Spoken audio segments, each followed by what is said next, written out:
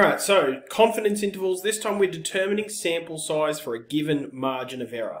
First of all, margin of error. If this is our sample mean, the margin of error is the distance from the sample mean to the end point of our confidence interval. It's not from one end to another, it's just from the middle to the end. And it's given by the portion of our formula, 1.96 if it's a 95% confidence interval, times the population standard deviation over the square root of the sample size. That's the thing that you add and subtract from your sample mean to give you your confidence interval. Okay, so that's going to give us our margin of error. Now, the sample size is going to change that margin of error. Imagine if you had a population of 600 and you took a sample size of 600. The margin of error would be 0 because you would have all of the information from the population.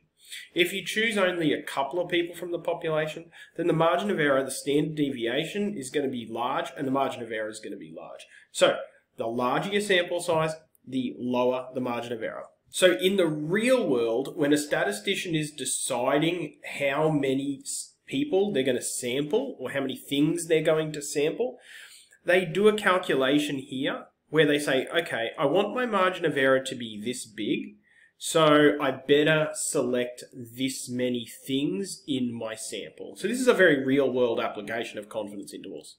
Just to make life easy, I'm just going to call margin of error capital ME. And now I'm going to take this formula and rearrange it to make n the subject. Alright, relatively straightforward, you don't need to see me rearrange a formula. Alright, now I can do a question where I'm trying to determine the sample size required for a given margin of error. So here's our question. You're trying to estimate the average IQ of Year 12 students.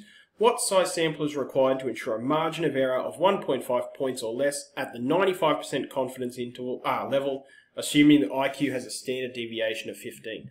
All we're doing here is subbing in all of the stuff that we know. Now, that 95% confidence level corresponds with that 1.96. If you were doing 90%, 99%, that number needs to change. But we're doing 95%. Standard deviation of 15 over, and we want a margin of error of 1.5 points or less.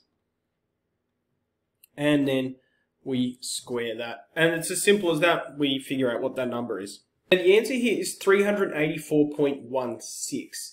Now, you need to be super careful here. This is one of those instances where you must round up. Because if you round down here and only sample 384 students, then your margin of error is going to be larger than you want it to be. So you've always got to round up if you want a margin of error of 1.5 points or less. If you round down, your margin of error is going to be like 1.52 or 1.53.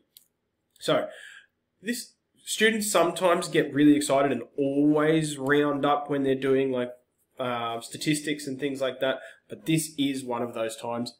Therefore, 385 sample size. All right, that confidence intervals determining sample size for a given margin of error.